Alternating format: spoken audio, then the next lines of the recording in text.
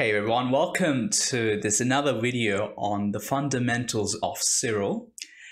Well, today I'll be teaching you one very simple thing. Now some people might question even why am I making a video on this, but I think it's important because beginners might not know this.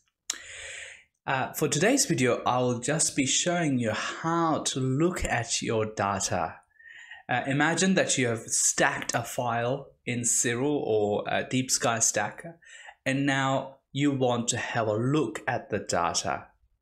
How are you going to do it?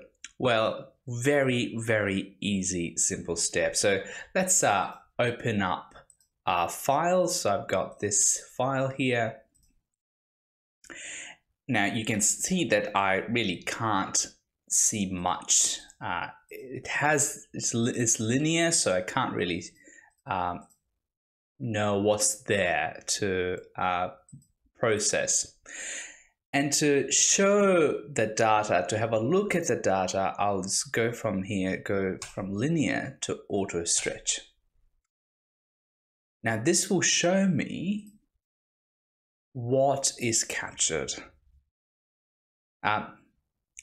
Another thing to note about this auto stretch function here is that it doesn't perform auto stretch on your photo. It just shows you if this was auto stretch at this moment, how this will look. And that's how you see what you've captured. Obviously, in the next few videos, we'll be editing this and removing the green tint and other things like that. But for now, I just wanted to show you this basic little trick, how to see the data that you have captured. I hope this is helpful.